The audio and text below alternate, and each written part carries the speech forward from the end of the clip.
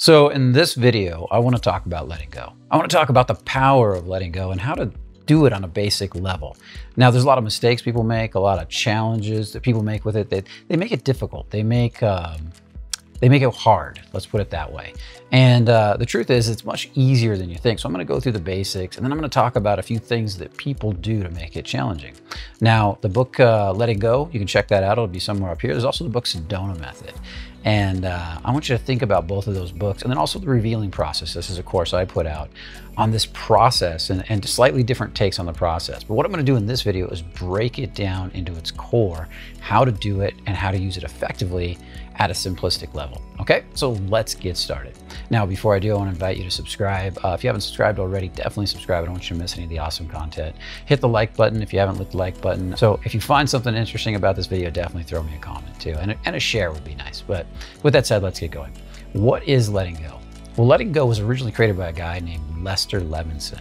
Lester Levinson taught David Hawkins and letting go, and taught Hale DeWaskin letting go, and they both created different systems, and there's other people out there too, including myself, that have kind of evolved and created our own systems around this, and mine's the revealing process. Now, how does it work in a nutshell? Well, it's really simple. Your emotions attach to your thoughts, right? Think about it for a minute. If you have the thought, I don't like myself, or I hate myself, and maybe there's anger attached to that, what holds that thought in place? What gives it all its power? It's the anger, it's the emotion. And one emotion, anger, can hold how many different thoughts, right? So the more you sit in the vibration of anger, the more you're gonna get anger thoughts, right? And the more you think anger thoughts, like you think about angry thoughts, the more you're gonna amplify the anger. So the process of letting go was created originally by Lester Levinson. And he figured out really quickly, he was told he was gonna die, and his whole life he'd been angry, and he'd been pushing and he'd been forcing to try to get ahead.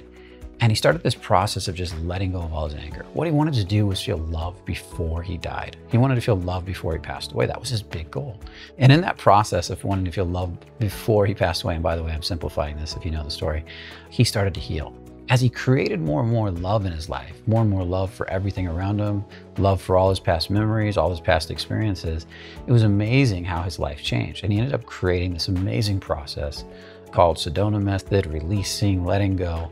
And it's all about this simple idea. Now, how does it work at a deeper level, at a core level? Well, we have certain emotions stored in our body, and we hold them up. And that starts apathy, grief, fear, lust, anger, pride, courage, acceptance, peace. Hawkins likes to use love, peace, and then there's a more, and some of you might know his bigger scale that goes into willingness, neutrality, enlightenment, stuff like that. But for this course, we're going to use a simplified scale. It's right here, okay?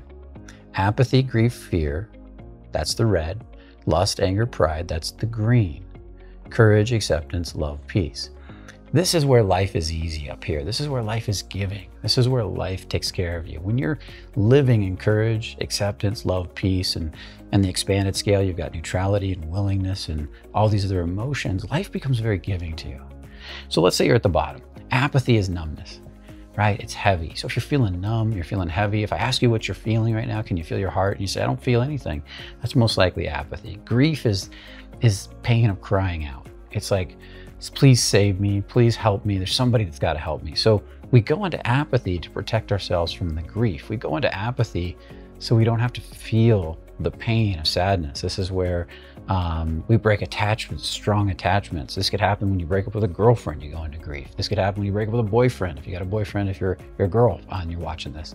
This could happen when you break up with you lose a belief system. I had a client who was a hardcore Christian, and his belief systems were shattered. He'd watched some video and somebody convinced him Christianity wasn't real, and he went into massive grief over that, okay? Then there's fear, nervousness, anxiety. And you can see here, these are needy emotions. Please save me, please protect me.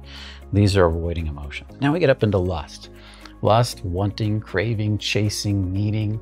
And this is where so many guys that come to me that want to improve their dating life have a hard time. They go into lust over women. They go into wanting over women. Matter of fact, this is one of the big traps for letting go when you're doing this process.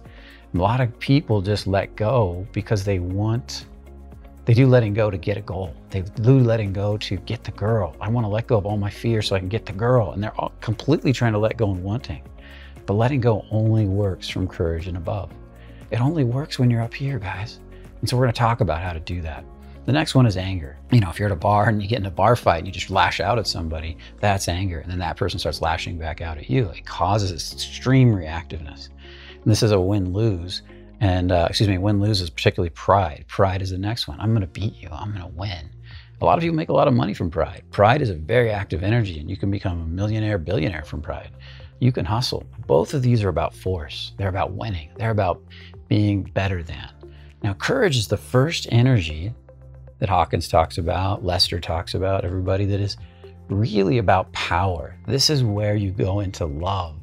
And for the first time, this is where you begin to feel your vulnerable heart for the first time. You begin to feel your heart opening. Your heart is closed down here. And for those of you who don't know what your heart feels like, when I talk a lot about embodiment, that's where the heart really begins to open. You feel this vulnerability and this willingness here. If your heart's hurt or damaged, yeah, you're gonna open your heart and you're gonna feel a lot of pain and grief down here. But if you have the courage, this is a win-win, to keep your heart open and to feel your anger, to feel your fear, that's when you really begin to let go. So if you want to let go of your fear of approaching women, you can't do it from lust. Or if you want to let go of your fear of getting into a relationship, you can't do it from lust. You have to do it from courage. You step up to courage or above, and we're going to talk about how to do that. You look at these lower emotions, ag flap we call this, apathy, grief, fear, lust, anger, pride, and you start to say, you know what? I can, because the nature of courage is I can. I can look right at that anger. I can handle it. I can be right there with it. I can sit with it. I can look at it. I can look right at that lust, that part of me that wants. And the first step is you got to let go of the lust. The lust for the woman, the wanting for the woman, because all that lusting, wanting, chasing pushes her away. The best with women are super relaxed and calm. Same thing with money. If you want money in your life and you're lusting after money, all that hunger for money pushes it away. But when you're calm and relaxed and you know you can keep your heart open, I can do it, then the money starts to come to you up here. So this is all about learning to let go of all of this, the attachment to all of this, making this wrong, the aversion to all of this, pushing it away so you don't feel it, and starting to live up here in courage and above. Now, this doesn't mean these energies are gone. You can look right at your fear from courage and say, you know what? I can't wait to jump out of that airplane. I can't wait to approach that woman. I can't wait to apply for that new job. And that courage, you might be nervous, you might be shaky, but you know what? I can handle it. I can do it. I know I'm going to grow from it. That's where the magic happens. And that comes with that vulnerable, open heart, not needy heart, but a vulnerable, open heart. This heart that's filled with a little bit of maybe nervousness, but love or gratitude or appreciation or joy. And then it goes up from there to acceptance and peace. So let's think about this on a more practical level now. Let's make this really practical so you can start using it today. Now, before I do, I want to invite you, if you've got something that's coming up, you've done some of this work and you have experience with this, definitely put comment in the chat so we can all learn about it and grow together. Okay, let's dive right in. Now, what's a practical level from which you can do this? Well, it's very simple. The first step is you have to welcome. You have to allow. You have to have the courage to welcome. So it starts out with courage, right? I have the courage. I can welcome my fear. I can welcome my anger. And then you want to sit with it for a little bit and make sure your heart's open. You'll feel that vulnerability here. It might be sadness. So you open that heart a little bit. You welcome that vulnerability. You welcome that fear. You sit with it. You kind of be with it for a little bit. And until you fully rise up here and you're like, okay, I can handle this. I can be with this. You don't let it go. The letting go happens after you've reached this like state of, you know what, I can handle this anger. I can handle this fear. And you can start really small. Start with easy things, like maybe I've got a little fear of that, a little anger at that.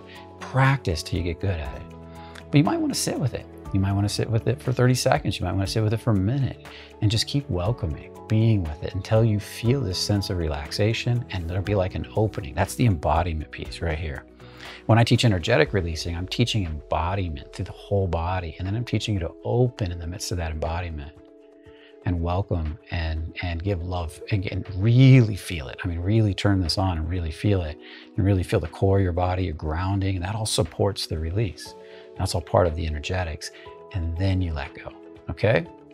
So energetic releasing is all about that, feeling that core of that body. So for you that's on this video, just imagine for a minute you got a window in your heart and you can ask that heart to open as much as you do.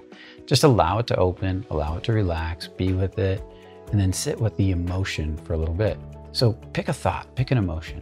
You know, I'm frustrated at my girlfriend. I'm frustrated at this job interview. I'm angry at this job interview. Well, welcome the frustration. That's a feeling, right? That's on the apathy, grief, fear, lust, anger, pride list. That would be in the anger category. I'm frustrated, kind of anger and wanting mixed together, right? And there's all these other emotions that go with this. But we're not going to worry about that right now. And so feel that frustration for a moment and just sit with it. And sit with it a little longer, and just ask your heart to open and sit with it a little longer and a little longer. And just keep welcoming. And the next step I want you to do is, once you've sat with it for a little bit, you relax, you feel your body start to relax, you feel you relaxed in your chest, you can feel your stomach. I want you to ask yourself, can I let it go?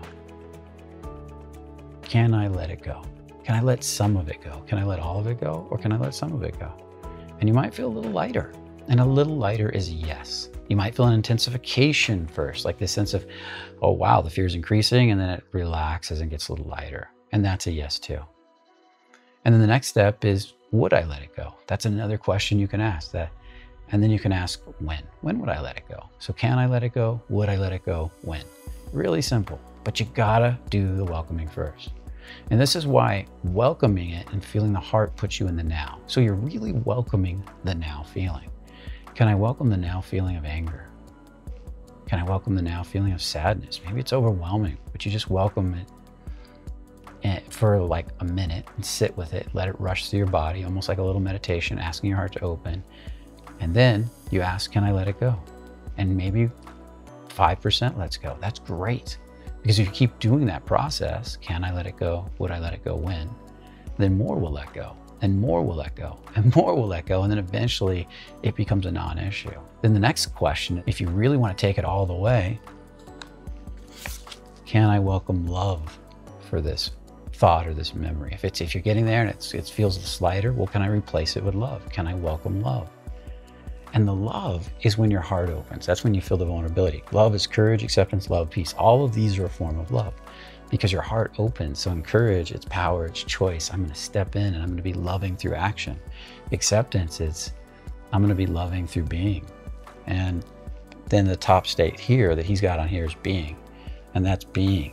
I am experiencing love. I am a millionaire. I am in a successful relationship. It's the I am statements. And that comes from peace. If you got all this baggage, it's hard to say that and feel it. But if you look at something in your life you're really good at that you do without thinking, it puts you in peace. You just say, yeah, I am an amazing salsa dancer. And you feel it rush through your body. And it's beautiful. So that's what the I am statements are about. So again, all of this, think of all of this as love.